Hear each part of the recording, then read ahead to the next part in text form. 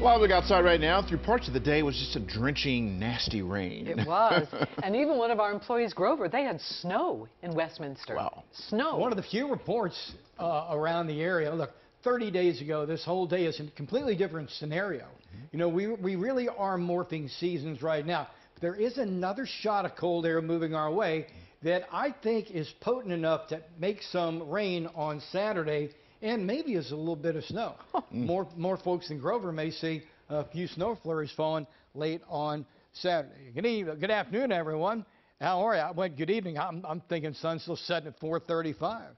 Oh, by the way, change your clocks. This weekend, we go from Railroad Standard Time to Daylight Savings Time. This time next week, sunsets an hour later.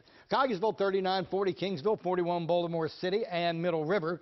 It's 40 Ellicott City and Columbia, 41 degrees in Glen Burnie. So here's Futurecast. I want you to know the absence of moisture, just some clouds meandering down the coast from low pressure, which at this point will be up over Long Island Sound.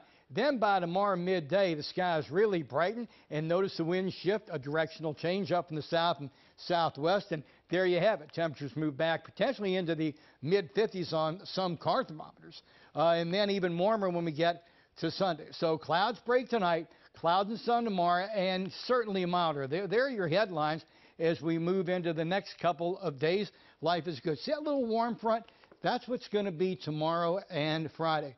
But see that cold front, and you see low pressure down to the south. That counterclockwise rotation is going to grab this chilly air and place it right into the area.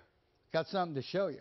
Overnight tonight, anywhere from 32 to the mid-30s with slow clearing skies. If we don't get clearing until midday, well, it is what it is. 52 degrees tomorrow, 60 Friday, 51 Saturday. Early in the day, temperatures drop like a rock. Wet and windy, down to 22 degrees. 42, chilly, windy on Sunday. That could feel like 36 or 37 degrees.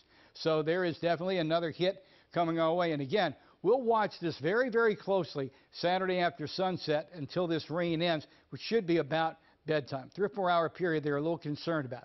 Then 59, 46, 49 degrees, a fairly decent run of sun. Let me throw it back to you.